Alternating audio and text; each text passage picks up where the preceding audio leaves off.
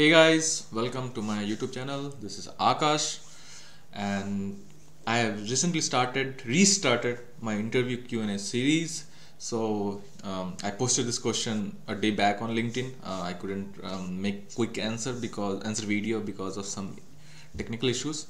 So right now I'm here with the answer. So the question is the difference between list and an array. Now this question can be asked you in different interviews, like theoretical questions they want to check. So these are some questions we miss when we are very much into coding and solving projects. These are some theoretical things we never come across, but these are the things which you can be asked. So let's go to the solution. So I will use the array array package of Python. Then I will create an array. So this particular I says it's an integer, so all my values are integer. So when I run this particular chunk of code, I get all these three values printed. Okay, let me tell you the difference first. So difference is that in the list you can have data types of different data types in a same list, but in an array you can have only single type of variable. Like lists can be an array can consist of collection of data which are of same type, like it can be integer or a string or boolean, anything.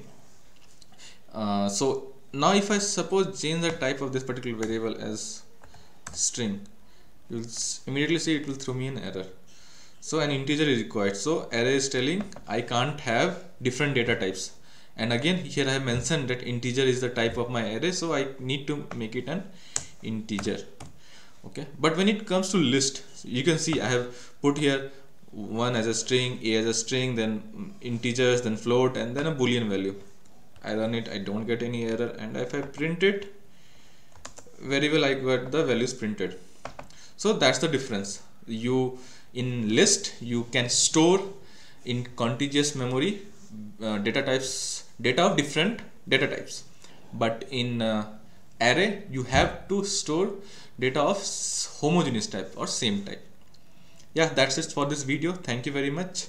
Have a great day and don't forget to subscribe to this channel. Bye bye.